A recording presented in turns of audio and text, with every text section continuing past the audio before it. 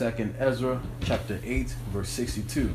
These things have I not showed unto all men, but unto thee and a few like thee.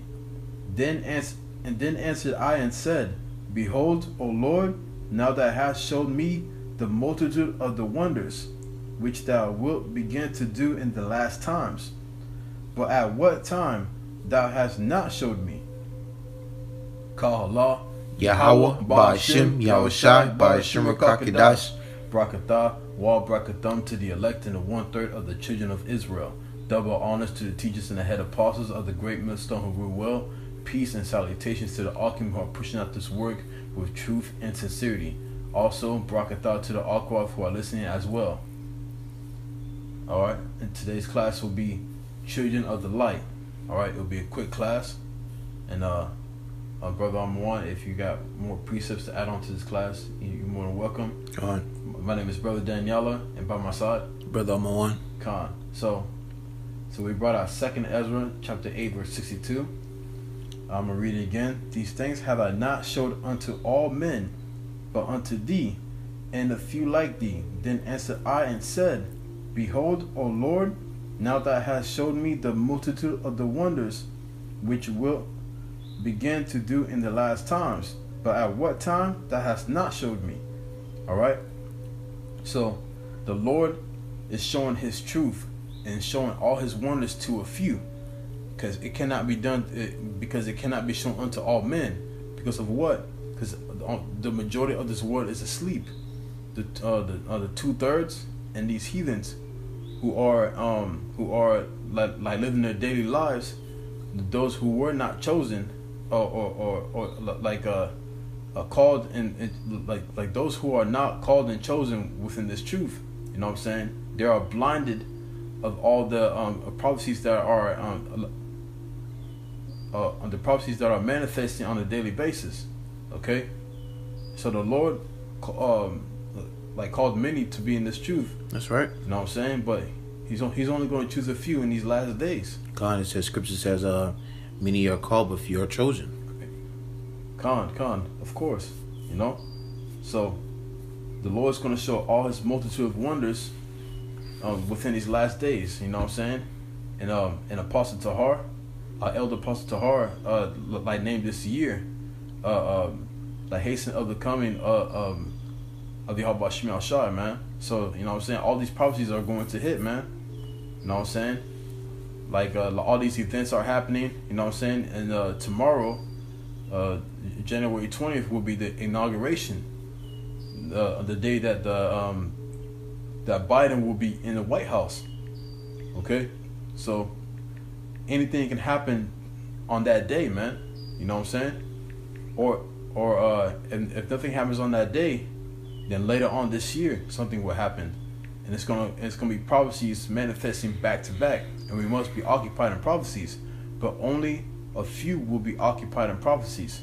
All right, within the correct doctrine, which is the 100% truth, the sweet and the bitter. Okay, the children of light will be occupied in prophecies, and also abstaining themselves from this world as well. Okay. So grab Sirach chapter 23 verse 5. God, this is Sirach chapter 23 verse 5. Turn away from me vain hopes and concupiscence, and thou shalt hold him up that is desirous always to serve thee. Come on, read that back. Verse 5. Turn away from me vain hopes and concupiscence. So turn away from me vain hopes, and having hopes of something that is temporal on this side, man. Like everything on this side is temporary. So why would you have vain hopes for something that is temporal, knowing that the Lord is going to destroy it, man? A lot of people don't think that. A lot of people don't think that way. A lot of people think that things are going to go back to normal. You know what I'm saying? That America will be going back to normal and society will go back to normal. What is normal? All right, that is a question, man. God, normal's no more. Exactly. You know what I'm saying? So, like, people think normal is like is being wicked, man. You know what I'm saying? But the Lord is truly against those things, man. You know what I'm saying? Like everything that's against the scriptures, man. You know what I'm saying? Like they think that's normal. All right.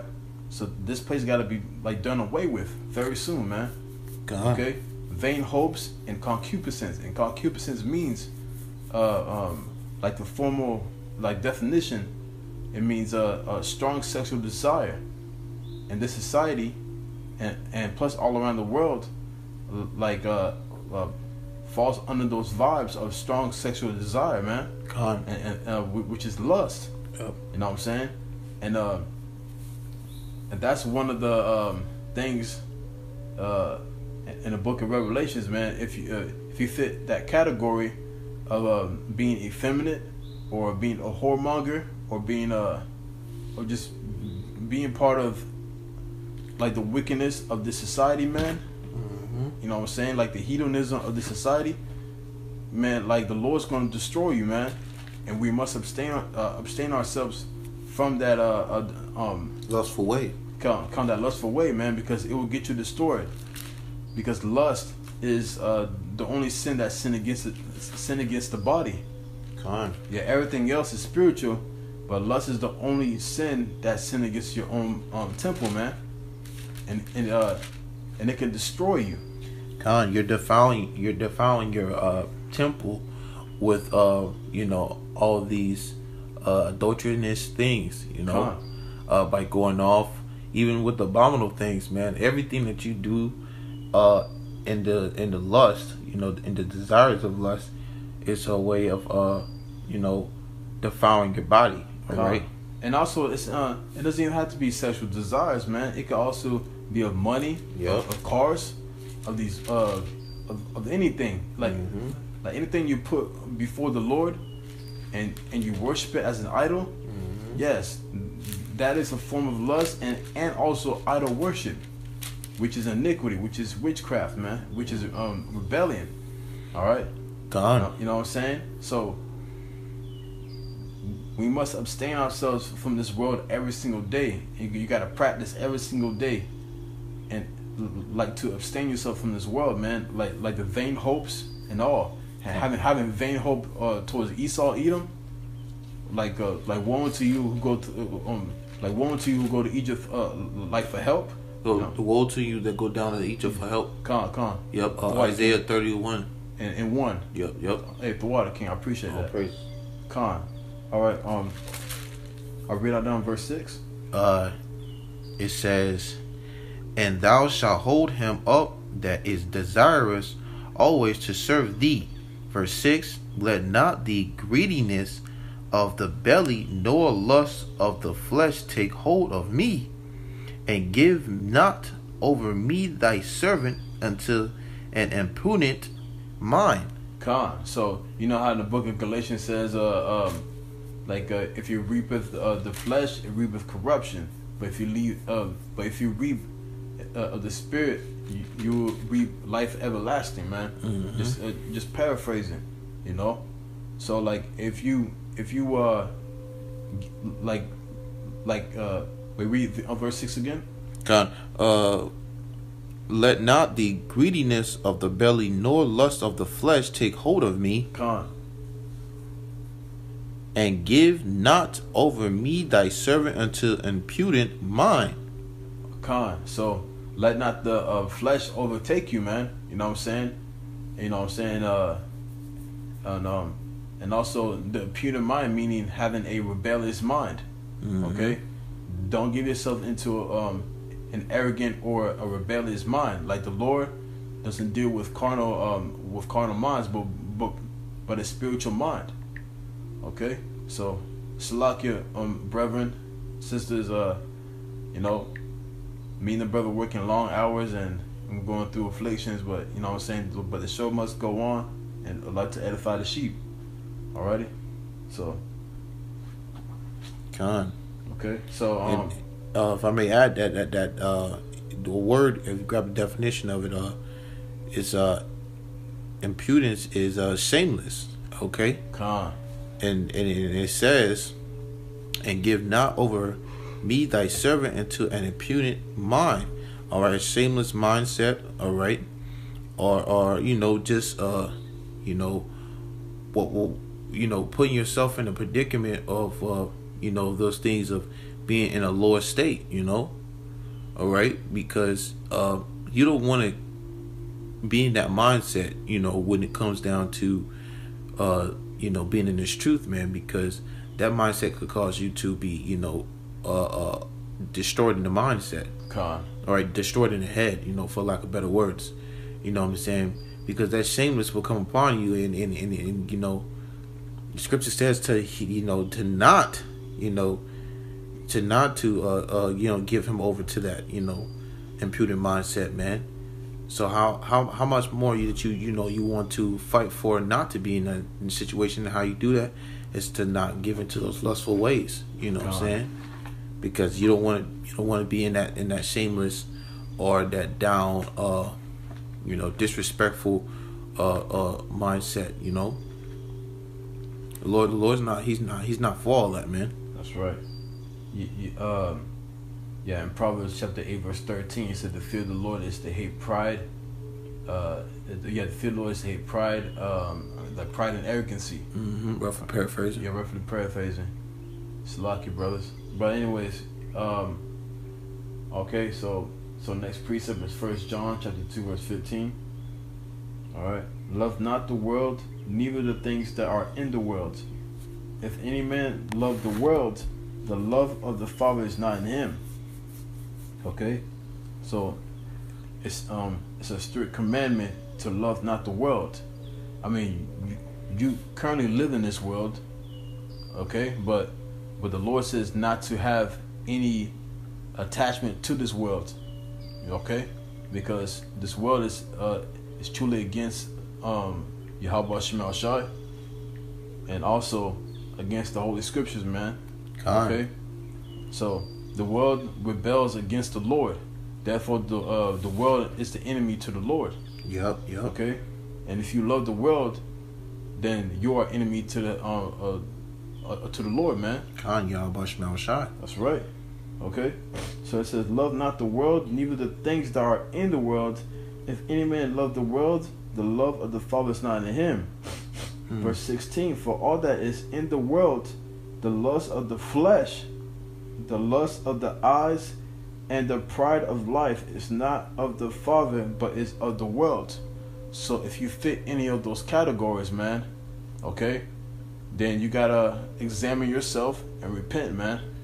Okay? You must repent from this world, because sooner or later this world's gonna be condemned, and you do not want to be condemned with the world. Okay? So you must ask the Lord to help you to fight the good fight of faith, so you won't be condemned with the world. You would rather be chastised by the Lord than to be condemned with the world, because the world's going to catch ultimate judgment very soon. It's the most scariest judgment in history. All right, a time like never before. Jacob's trouble. Ezekiel 75, and evil and only evil shall come. All right, it's going to be straight evil. It's going to be no form of good of the people who are of this world, and they're going to be condemned by the Lord, and it's going to be the most scariest judgment in history. It's going to be in the books in the kingdom of heaven forever. It's going to be in the books. It's going to be in the books. All of the great trials that the elect are going to go through during during the great peril, man. Okay, it's gonna tribulation. Tribulation means great trouble. Okay, so you do not want to be partakers of the wickedness of this society, man. God. Okay. Yep. Because this kingdom is going down, man. Exactly. Esau's kingdom is falling down, man. All right, it's coming to its short destruction. So with all said and done, you want to find yourself in the best shape in this truth, and not of those things, of the wicked world that provides, falliness and all those things of the temptations that they push out there. Exactly. And what did Morpheus say in in the 1999 movie The Matrix, he said anyone who is of the system, they are your enemy. Yep. Anyone who's of the image of the beast system is your enemy.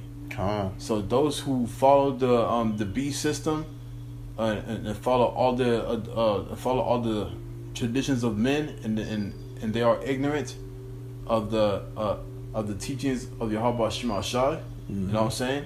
They're going to be partakers of that lake of fire. They're going to be in that lake of fire, okay? In Revelations 14:9 on down to 12, okay? They're going to be a part of that lake of fire, all right? It's going to be poured without mixture. It's going to be that strong, ever clear, I believe it's like 80 proof vodka, I believe. All right? No chase, man. The Lord's going to pour straight vodka. 100%, man. 100%. Drink it all. Moonshine. Moonshine. Man, the Lord's going to pour moonshine on America, man. God, man. I mean, the whole world is going to be destroyed by nuclear missiles, but mainly America is going to be stubble upon stubble on that day, man. That's right. And a lot of people are going to die here. Okay? Billions, man. All right? Verse 17, and the world passeth away, and the lust thereof.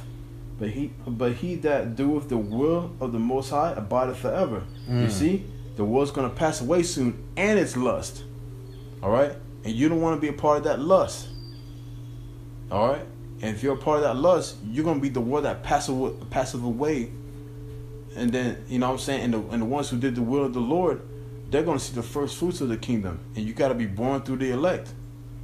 Okay? You don't want to be born through the elect, man. You want to see the first fruits. You want to see the first fruits of the kingdom. That's right. Yep. All right? So, what do? We do the will of the Most High, man. You know what I'm saying? And we are extensions of YAHAWASHI. So we must be like YAHAWASHI to get to the Father. Come on, man. Hey, okay? YAHAWASHI fasted, he fasted 2 times a week, man. To stay in the spirit, you know. And we will get to that level. Yep. And that's why, the tools that we have, likewise I speak to you brothers, I speak to myself first and foremost. We have those tools of fasting, praying, and studying, all these things to help us be better in the spirit, man. Right? Because these same tools that we use now was once used, many times before in the old, man. All right. To this day, as we are brothers in this truth, doing the will of Yahawah, these things are being repetitively helpful to our forefathers, man. God, and that is the mindset of the elect, man, to be the children of light, to abstain yourself from this world and do the will with true sincerity. Precept right quick. Yeah, go ahead, King. This is the book of Galatians chapter 5 verse 16. This I say then, walk in the spirit, and ye shall not fulfill the lust of the flesh. So if you walk in the spirit, man, and that's just pretty much abiding, in the will of Yahawah, then the things of the flesh you will not fulfill it, man. All right, because you're so focused on the spirit, you're so focused on being in that right mindset. The things of the flesh won't even be a desire anymore, and if they ever occur too, you have the spirit, the spirit to overcome those things of the flesh, the desires, of it. It's just, we know as our elder apostles tell us that the flesh is stronger than the spirit, man. Elder Apostle Barsit brings that out. The flesh is a weak temple, man. The spirit is stronger than the flesh. All right, and we have to set our minds in that like-minded mindset. That's right. That's it on that. I call it one. That's beautiful. Right. Okay, you grab Romans chapter 12, starting verse 1 and stop at 2. Bob Kashaw. And then and I'm gonna grab my last precept. But if you got any more precepts, then you can add on to it. Romans chapter 12, verse 1. It says, I beseech you, therefore, brethren, by the mercies of Yahawah, that ye present your bodies a living sacrifice, holy, acceptable unto Yahawah, which is your reasonable service. God, so ever since we knew about this truth, you know what I'm saying, and we accepted the will, you know what I'm saying, we kind of did like a blood in, blood out with the Lord. So like, you know what I'm saying, now you are a living sacrifice. So whatever you go through in this walk in the straight narrow gate, we just mentioned in Matthew chapter 7, 13 and 14, you know what I'm saying, you are a living sacrifice now. Now you're doing the will of the Heavenly Father, man. And so you will go through afflictions great and small, you know what I'm saying. You must go through pain. You must go through the fiery furnace, the fiery furnace of adversity. You know what I'm saying? That will make you refined gold, man. It's gonna make you beautiful. It's gonna make your face shine. That wisdom is gonna make your face shine, and then after that, you know what I'm saying, in a world full of darkness, you'll be that shining light, like YAHAWASHI, man. You know what I'm saying? And the world's gonna be like, wow, there's something different about this guy. There's something absolutely different about this guy. You know what I'm saying? And that's part of the traits of being the children of light, because you know what's going on. You're occupied in prophecies. You meditate the law thereof. All right. You apply the scriptures on a daily basis. You're fighting the good fight of faith. You're showing love to the brotherhood. You know what I'm saying? The list goes on. That's right. You're doing everything that you can to please the Lord. You're rehearsing the righteous acts. Mm-hmm. You're keeping Shabbat. You're keeping all the new moons. You're doing all the high holy days at the best of your ability. Mm-hmm. You know what I'm saying? And abiding within those things according to the will of YAHAWASHI, man. God. You know, that's just doing it to the best of your ability. If you striving, you continues to push, you know, that's a good spirit, brothers. God. And that's the living sacrifice, man. God. Brothers working long hours, or like some brothers who, you know, are going through some trials and tribulations, man. Mm-hmm. But the Lord's dealing with them, man, and those brothers still do the will of the Father, man, at the best of their ability, according to the level of their faith. You know what I'm saying? And they are diligent at the best of their ability. Okay. Verse 2. God. It says, and be not conformed to this world, but be ye transformed by the renewing of your mind. He said, be not conformed to this world. All right. Be not be not of this world, man. You know what I'm saying? Like, don't tangle yourself with this world. Abstain from this world. All right. Like we said many times. Like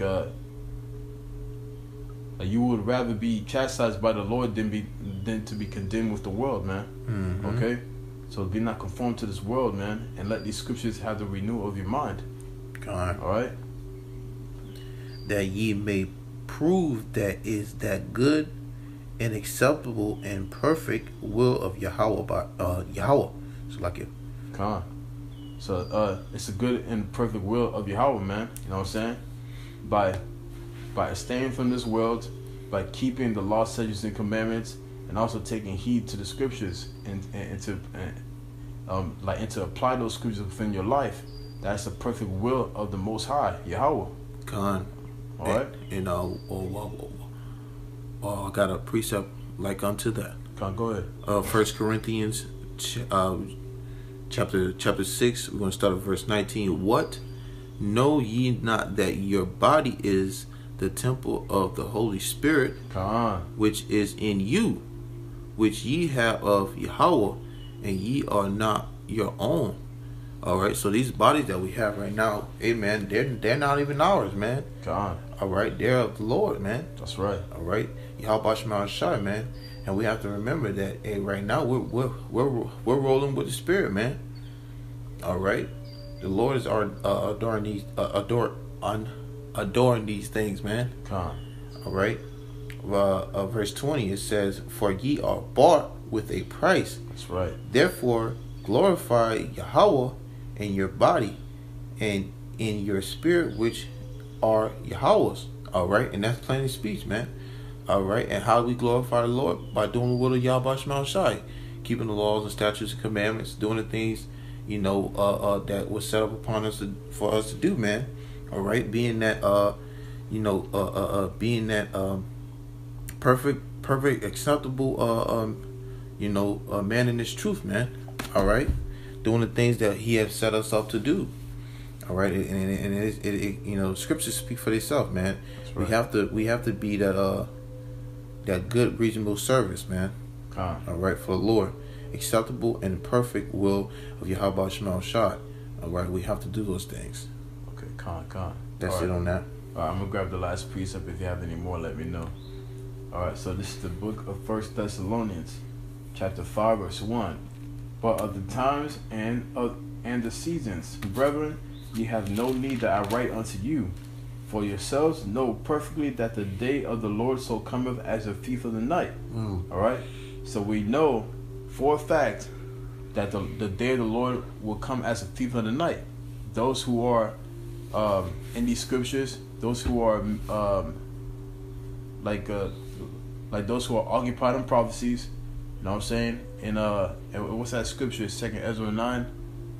Second Ezra, measuring the times diligently. Yeah, measuring the times diligently in itself. Yep. We're measuring the times diligently on a daily basis with these news apps.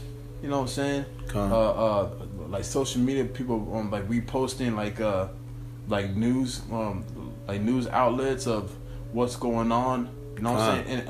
And like CNN, like CNN and Fox. All these stuff that's on the internet, man. You know what I'm saying? Taking advantage of these things that we have the opportunity of, man. Exactly.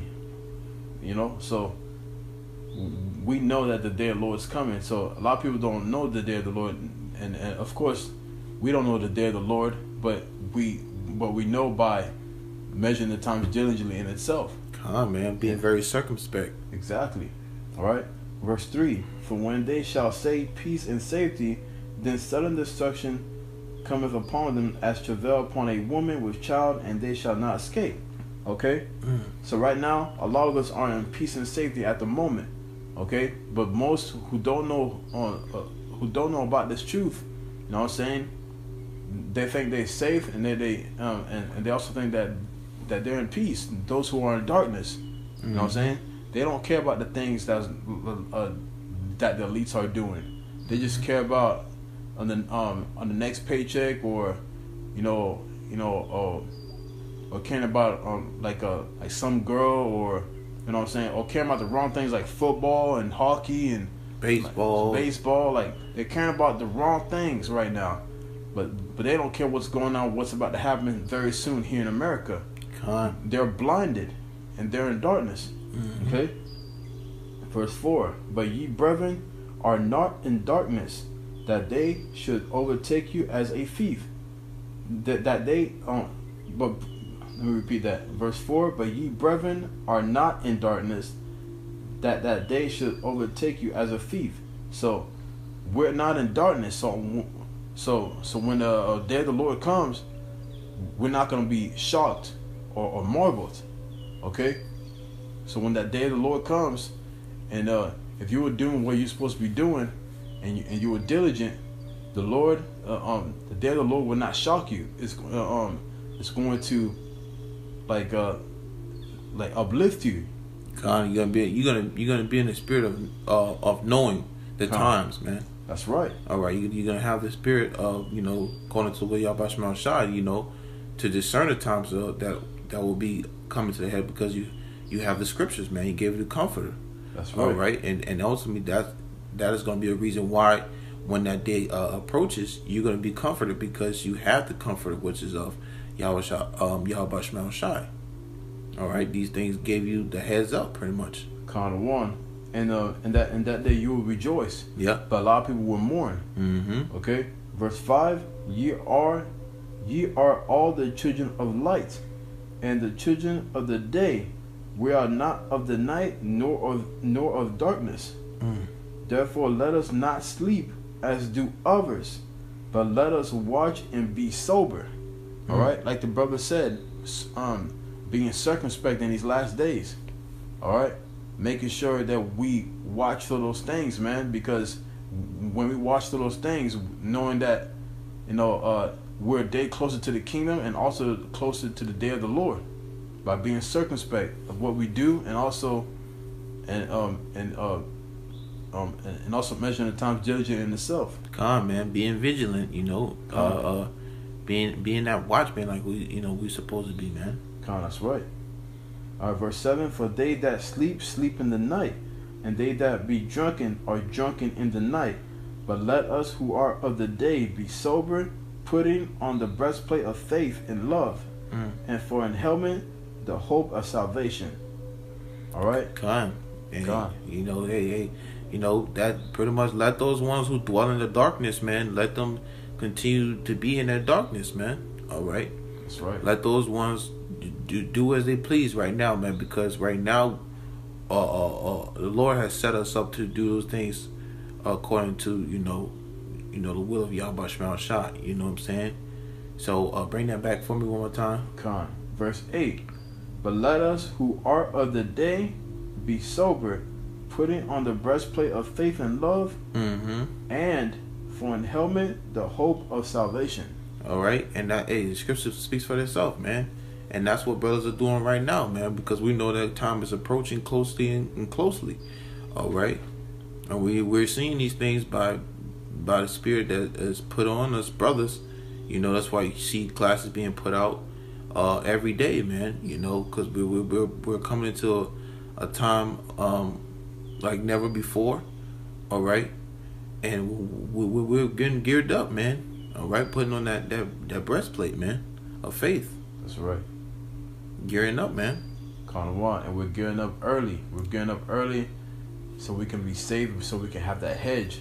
And that's a part of hoping of salvation, is hoping that the Lord will put that hedge over you when all hell breaks loose. And that refuge, that fortress, man. That's that right. Protection. That pavilion. Okay. You got any more to add? No, that's it on that, bro. All right. So that's the end of that. I hope you were edified, and if you are edified, if you were edified by this class, then we edified the elect. All right. So call HALAL, YAHAWAH, BAHASHAM, YAHAWASHI, BAHASHAM, QADASH. Till next time, we say Shalom. Shalom.